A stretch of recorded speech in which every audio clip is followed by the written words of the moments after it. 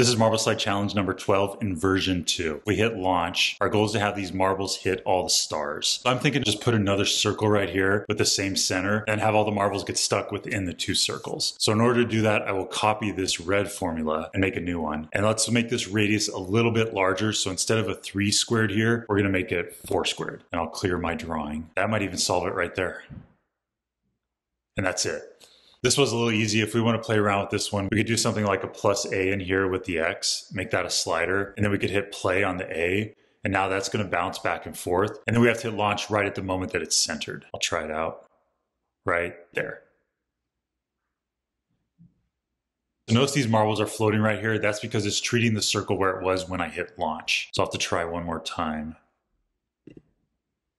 Now they're all going left. Oh, there we go. Cool. So that one worked. And notice how this marble's stuck right here? That's because the circle must have been like right there. And now it's holding that marble there. And these are just floating.